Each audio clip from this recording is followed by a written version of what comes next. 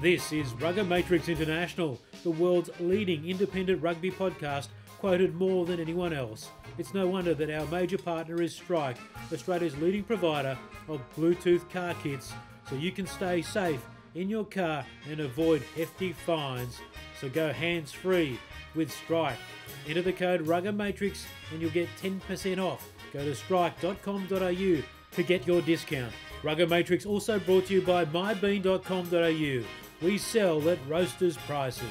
Let's get it on. This is RuggaMatrix International, episode 200. Hello and welcome to the first show of 2015. Yes, we have been away for a little while, but we're back with a vengeance. The first show for this World Cup year. And I'm your host, Jero San. But as you can see to my left, there's no Mark Cashman. He's busy putting the Waratahs program back together. So Cash Cow Enterprise now running the TARS program, and as you can see, looking good for this week. And over my shoulder you can see the celebrations in Martin Place from last year's Super Rugby champions, the Waratahs. We'll have a bit to talk to our special guest about in a moment, including the Super Rugby that starts this weekend, and of course Six Nations underway and Ireland powering through the first round, as did England, as we looked forward to that later in the year. But as we look over my shoulder again and bring him in, it's none other than one of our favourites on RuggaMatrix, the great New South Wales Eastwood, and had to get that in there, Eastwood, and Wallabies prop, Benn Robinson. Ben, welcome to RuggaMatrix for our first show in 2015. Good to see you, mate. Cheers, Jero, mate. It's good to be here. Congratulations on the double ton, mate. 200 shows. That's a great effort. Yeah, double ton in this Cricket World Cup year too. Very apt. Ben, it's great to chat to you, mate. You've been busy pre-season training. What's that been like as the Waratahs prepare their opening Super Rugby game against the Force on Sunday? That's a good thing too. Day rugby at Allianz Stadium, just wonderful. Yeah, exactly. The Force this Sunday is going to be an absolute ripper. Afternoon game at Allianz, which is always great for us. But yeah, pre-season's been the usual Michael Checker pre-season. It's always very hard. I came back on the 5th with all the other Wallaby players as well. So, we've got stuck in since the 5th, working really hard, running up those great Coogee stairs and just putting a lot of effort and a lot of time into training. So I think, I think the boys are coming along really well. I think if you ask any Super Rugby side, everyone's fit at the moment, everyone's fast. But I think, realistically, we're pretty happy where we are at the moment. There's no really down days for us at the moment. We're working pretty hard Monday all the way through to Saturday as well. So, I think the boys are pretty excited to, get out there and play our first game against the Force this weekend. Very unique situation for you, Ben, because you come into this season with not only the Waratahs coach, the Super Rugby winning coach, but the Wallabies coach as well. What's been said about that? Has anything been mentioned by Michael Checker about how you handle the season with the dual roles? Look, he hasn't really spoke too much about it. I think if you ask him, he says he's 100% committed to the Waratahs at this time of the year, and you can see what he's been doing at training. It's been 100% the whole time. Of course, it's going to be a tough challenge for him, but I know he's got some great support staff around him. Daryl Gibson there and the guys there. So they're very solid. They're looking pretty good. And I think the challenge that he has in front of him is this Sunday coming up. Yeah, absolutely. Because I think when you finish the end of season tour last year, the Wallabies went through a lot of change, and I think the chat was. Check's a different sort of guy, but we don't mind him from the other players. Is that what you felt? Yeah, I think a lot of the players said that as well. I think, from my initial chats with a few of the guys, I think, they weren't too shocked by his approach. I think a lot of the players really embraced it, really got on with it, and really enjoyed his style of training and playing as well. I think it's no secret that he likes the boys to train really hard, work really hard, really bond as a team. And I think last year when the results didn't go the way we wanted, I think the team grew really, really strong together. I think other players got a real taste of what he expected from the players, what he expected from the staff as well. So I think last year was a good start, but there's still a while to go. Really worked on your fitness last year, Ben, and that was the key for you guys to compete in the latter stages of each game. I mean, you really did play that 80 minutes. perfectly, and that really helped in those gripping last couple of matches. In the final was a great example. Has the fitness been just as arduous this year? Yeah, it's been very tough. Yeah, I don't really like look at Coogee Steps. It's a great place when you're actually there and looking out the ocean, but when you're looking in front of you, and there's about 1,000 stairs in front of you. That's not the best, but that's a part of it. I think Michael said there's probably other things we can do better. That's fitness related, but for us, it's more of a challenge. We get down there Saturday morning. It's nice, bright and early. You're there for probably an hour, hour and a half, and then you got your whole day ahead of you as well. I think the feeling after you finished it, it's a feeling of elation. Feels like I've run a marathon and finished it. I'm very happy, but yeah, it's all the boys get it. Well, get into it. It's definitely not a walk in the park. Players rip in, work really hard. There's a lot of players eating each other on and making sure that everyone's ripping in. So it's the fitness sides are really good, but I think mentally it's a challenge that you want to embrace and try and push through it. Well, everyone's going to be chasing you. And I was listening to Michael Checker's press conference today, saying that he wants to start off like you left off. The way that you played the game last year is how you should play the game from game one this weekend. Is that how you feel? Yeah, I didn't see his press conference, but we're working really hard on I suppose our identity, who we are with this new bunch of players as well. I know even though we've retained a lot of players from last year, there's still new players coming in, still embracing the system and how it works. But it'd be good to start with I suppose the same way we started end of last year, and that's working hard for each other, playing hard for each other, playing a nice physical game. So hopefully it pans out this weekend. Dave Dennis, of course, hungrier than anyone really because of that injury that robbed him of playing in the final last year. It's great to see that he was renamed captain. Was that a popular decision? Yeah, very popular. It was, I think, for Dave to come back. It's his second ACL operation on that knee, and I'm good mates with Dave, and I know how much time, how much effort he put in behind the scenes. I think he travelled even to America to do extra work on his knee as well, physical training. So he's put in so much work for him to get on the paddock, even against the Chiefs. Last weekend I think he got brought on early. Mitch Chapman had a head knock, so he came on and it didn't look like he missed a beat whatsoever. But very inspirational captain, a true New South Wales Welshman, and it'd be good to see if he's playing this weekend. I think the team gets released. Not too far away, but if he's playing this weekend, then it'd be good to see him out there charging hard. All right, Ben. So everyone's going to be after you this year, and when you lead from the front and set the trends, everyone follows. So you've got to keep ahead of the pack. I mean, are you wary of that as you head into 2015? That you can't just roll out the same old thing as last year and expect to win? Yeah, I think if we sit on our heels and sit on our hands and think that what we did last year is going to get us a premiership this year is probably not right. I think even the way we've approached training, the coaches have approached training. It's been pushing the boundaries, trying new things, trying different strategies, different ways around kicking or whatever it is. I'm not too savvy about the kicking side of. As long as it's not the box kick, mate. No, mate. I know about that box kick.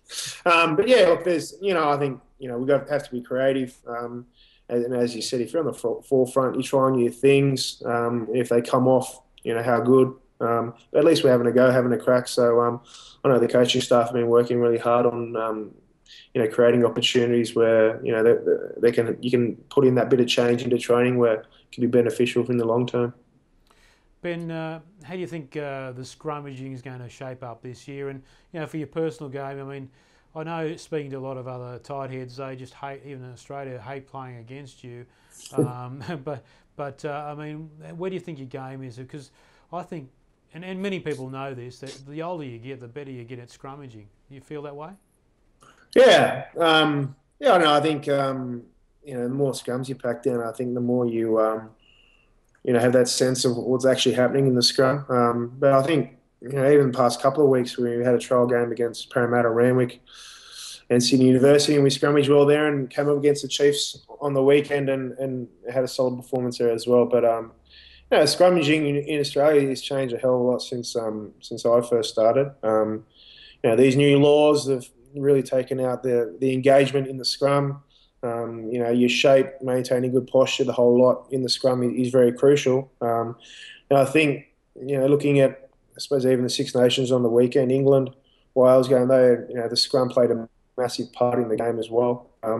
So I think if, you were talking about being in the forefront of trying new things or being creative and adaptive, I think that's an area in the game that, definitely at New South Wales and definitely in Australia needs to, I suppose, pick up, but, also just be open to new ideas as well because, these laws have only been in for a couple of years now. So, there's still plenty to learn there. I'm still learning as well.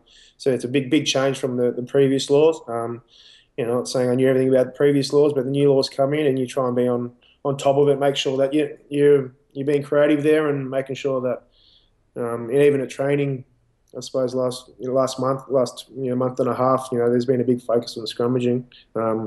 This is not just the props and the hooker and a couple of locks. It's a 6 and 7, the number 8, also putting a lot of work, making sure that they're across what's happening up front. Absolutely. I think adaptability is a big thing too. Ben, the Ireland game was a great example. Ireland have shown that was a pulsating match, and then the second half became an arm wrestle. What did you learn about that event? Yeah, I think if you look at Ireland, you look at their performances over the last, I suppose, 2 years in international rugby, they're a side that are improving. They only knocked off New Zealand, was it 2 years ago, over in Ireland, and I think New Zealand scored in the last 2 minutes to actually win the game. So, they're a side that's playing really strong footy. Yeah, they're right up there with one of the top. Can they win the cup? Yeah, look, I don't know. I've never played in the World Cup before, so I haven't even looked at their draw. Six Nations champions. They're peaking at the right time. They're doing a great job. They got Les Kiss, of course. Les Kiss, the great defensive North Sydney Bears player. I saw him actually over in last year in Ireland. He's looking very young. He's Kissy, but yeah, look, they're a great side. Ireland, they won't be far off the top 4 if that's a good answer for you. Yeah, what do you think about their scrummaging? Because they've been maligned a lot over the years, but they've been managing to muscle up. They've always found big back rowers too, really strong back rowers. Yeah, big potato growing, big strong boys out the back there. Yeah, look, they're a good scrum. They caused us a bit of trouble last year as well. But that's, I suppose their 4 packs a strong pack as well. But their backs are, they got some fire. They got some great players out wide as well who can carry the ball hard. I get on really well with it and always have, and I know you have. But how's Curly been in camp, mate? Back into it and just sort of the day to day, and he's recommitted for another year to the Waratahs and Australian rugby. Yeah, he hasn't missed a beat, Curly. I think from me seeing him, over his whole career, I think he's really taken you would say a leadership role in the side, but he's really standing up, putting his hand up, making constructive comments around the way we train, the way we play as well. And it's good to see him sign for the Waratahs again for another year. That's great for New South Wales. He grew up here. Good Joey's boy. So I think even though it was a nice Kings boy, but yeah, it was good to see him. Good to see him sign again, and I think he's just a positive influence around the boys as well. I can't say how much. I can't say enough about how much he does for the younger players coming through as well. And just to see his energy around training is he's a firecracker when he trains, and the more often that he's got the ball in hands, I think it can be better for any side he plays in.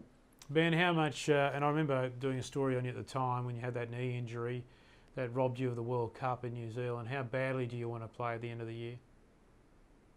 Yeah, it's a tough one to talk about the future. I think for me to make it to the World Cup or make it to that level, it's baby steps for me at the moment. And then I know you've probably heard this a million times, but it starts this weekend for me. I've got to put a solid performance on. I think it might have been the last time we played the Force. They upset us over here in Perth. So we've got the Honey Badger, I think, be back playing this weekend. So Yeah, so it's for me it's baby steps. It's playing good solid footy. And I think a big one for me this year is just really enjoying my footy as well. And I think when I'm enjoying my footy, and then I'm playing good footy. Yeah, that's what Matty Burke used to say. Go there and enjoy yourself as well. And I think if you enjoy yourself, you pretty much are playing well at the same time, aren't you, Ben? Yeah, it's a shame I don't say that about my golf game. I What are you finish with a playing good off, shot. mate? What are you I love playing it. off, Ben? What am I playing off? Yeah. I'm great at Ambrose. So if you want to play a game of Ambrose with you, sure then. But look, I don't have an official handicap, but I wouldn't be too far off. 15 odd. Yeah, well, I did a story on Nathan Blacklock last year. He's off 3. I think he's back down to 2. So he could do anything. And he's great basketball too, Ben. Very good hand-eye. Very hand-eye, everything. So, Ben, this weekend, there's a big blow, though, for the Western Force. No, Matt Hodgson, he had a wonderful season for Australia as well last year and is basically their dynamo, their leader.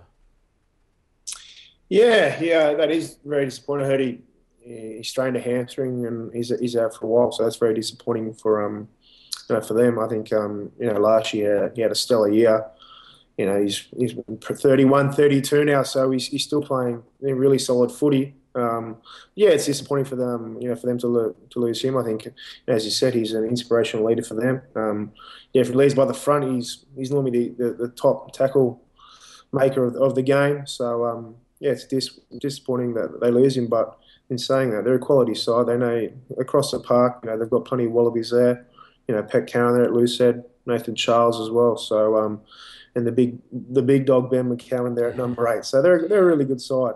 And even though it's losing him, there's plenty of players that can stand up there. Yeah, I mean Michael Foley re-signed too with the Force just today or yesterday, and he's a masterful forwards coach, in particular a tight 5 coach. Yeah, he's definitely a tactician.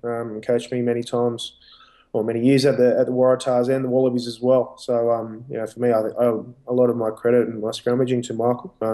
Doesn't mean I'm going to go easy if I get on the park on Sunday. But yeah, his set piece work is second to none. Interesting that we always nowadays start with the local derbies. Are you a fan of that, Ben, or would you like to get your teeth stuck into the South Africans or the Kiwis? That's a pretty easy one to answer. I think Sunday afternoon, Allianz Stadium, big crowd. Hopefully plenty of kids come along, families come along. I think it was about $44. I think in the family pass. Don't quote me on that, but I looked at that and go, for parents to bring their kids out and watch afternoon footy is great. Like, as you said before, I was an Eastwood boy, so I grew up playing afternoon rugby when I was younger and loved the feeling of it as well. And I know crowds last year were really strong for us as well, and they're probably our biggest sellers. But afternoon in Sydney watching footy, you can't beat it. Ben, what's it been like since the Tars won the final against the Crusaders last year? I remember when you came on through the academy. Went to South America with our tour in the end of 2004, and what a great time that was. And I'll release my full memoir soon about that, Ben. Don't worry about that. But mate, to be to be more than 10 years later, and or almost 10 years later, I should say, almost 10 years later, to win the trophy after so much trying, and all the teams before that. I mean, what's it been like to be part of that premiership team? Yeah, look, it was, last year was sort of surreal. I can't believe it's the start of the 2015 Super Rugby season again. It only feels like not even a few months ago that we're there out at Homebush and holding the trophy. So it comes on very quick. But I think the feeling at the moment, I was very fortunate coming into the Waratahs. It was a very strong core bunch of leaders that really put the team in, for many years in a good place. Phil Waugh, Dan Vickerman, who else was Matt Burke at the end of that as well. Nathan Gray, our defensive coach. I think those players, when I first arrived, I was very lucky to have those players really influence my game, the type of person I am, the type of player I am as well. And I think there's a stage there, I think, where maybe the side lost their way a little bit, but look at it at the moment. I think players, new players that they come in, I think there's an expectation of them to perform at a level, to be a certain way and to play a certain way and to train a certain way as well. So I think, I'm not saying a young bloke anymore, but if I was a young bloke coming through training now, then I think there's a little bit of that at the moment to what I had back when I first arrived. Yes. Things haven't been easy. Like, a quiet year this year. No, it's not quiet. Things have definitely got harder, and in a good way as well. As you said, you don't want to sit on your heels and go, or sit on your hands and go. We got the title last year, and whoopee. But I think it's this attitude that the players and definitely the coaches have brought in, that you want to be better. You want to play better. You want to enjoy your footy and work hard at it. Yeah, absolutely. And, the Crusaders, will they be there again, mate? You've seen them and played against them so many times. Yeah, they'll definitely be there. They're a strong side. I think if you look at the Chiefs as well, we played them last weekend out at Campbelltown Stadium, and they're a great side, and they were missing probably 3 or 4 of their gun players. So, a lot of those Kiwi sides are always up there in the mix. The Crusaders, it's how many titles they won? 5 or 6 titles now. They're always going to be a force to be reckoned with. Absolutely. Now, just quickly back on the Six Nations, I know that you didn't get a chance to see all the games, but you would have seen our good old friend of RuggaMatrix, James Haskell, take on the posts, and he didn't win there. Did you realise it was actually on the bottom, not halfway up the post? He was running a bit upright at the occasion. There was a bit of toing and froing in the press beforehand, Wales accusing England of too many decoy runners and playing a rugby league style. They actually got pinged a couple of times for that, but it was a pretty good game. But England showed the fortitude to come from 10 points down and win the match. So Wales continue with their problems. England and Wales, obviously, they're going to be a threat later in the year for the Wallabies in the World Cup. But England on home soil will grow an extra leg. Yeah, for sure. That bizarre saying. I don't know what an extra leg would do for you. Yeah, I don't know. Maybe I might stop there. I don't want to say the next thing, but look, England, they're a great side. Playing at Twickenham, I think everyone loves playing at Twickenham, but when they're playing at home, they're a different beast together. Wales as well, as you said on the weekend, I caught glimpses of the game. They're a solid side. They've been a good side for the last 5-6 years, and they've got a depth of players there as well. So it's going to be interesting. I think those Northern Hemisphere sides, they're playing their test match football now. It's probably 4 months or 5 months before the Southern Hemisphere starts playing as well. So I think they've got an advantage in playing that nice and early as well. But they're solid. England, they're across the park again. They're a good side as well. Their front row did really well. I think their scrum, caught glimpses of it, but their scrum was really solid and caused a few turnovers, which definitely changed the game. Yeah, absolutely. So it's going to be a great year come the end of the year. We're early start as usual with Super Rugby. We're the second week or so into February in the Southern Hemisphere. Do you mind that? Do you think you've had enough break? What do you feel? Yeah, look, I think if you look at the year, it's a very short year at the front end of it. There's a lot of footy to be played. I enjoy it. Training in Sydney on a summer's day is not too much of a bad thing. But yeah, it's good to be back into it. I think, I had a solid break, had about a month and a little bit off. Had a wedding over in Cape Town, which was really good to go back over to South Africa again. But there's plenty of break there. All right, Ben. Well, it's been great to catch up with you. Good luck this weekend. I guess you hope the Reds and the Brumbies bash each other too on Friday night. No, not at all. You haven't got the Baron there with you, Ben, to say goodbye to us? Or Mate, yeah, he's out. Just give me a sec, mate. I'll have to grab him for you. All right, so Ben Robinson is getting the special guest now. I'm going to, Ben, you won't see it now. There he is, the Baron. He looks like his daddy, doesn't he? Yeah, he does. Look. He's just had a feed, so his belly's a bit full at the moment. The saying about owners and their dogs looking like is amazing. Now, Ben, you won't see it now, but I'm putting up an old shot of the Baron when he was a little puppy, and look at him now. Oh, what a champion, hey? What a cute face, yeah. Look at that. You'll get him right in there. Oh, I might interview him next time. Benn Robinson and the Baron, thank you for joining us on RuggaMatrix episode 200, the World Cup year. And I'm very pleased to have you on for episode 200. Mark Cashman will be back next week, but he's busy putting the program together, and I hope he's got a good write-up of you, Benny. Ben, thanks very much, mate. All the best on this weekend for the first game against the Force, and good luck to you, the Baron. Yeah, it'll be good. Cheers, guys. Thanks very much for that, Juro. There he is, Benn Robinson, joining us today on episode 200. We'll be back next week with 201. Bring on the World Cup this year.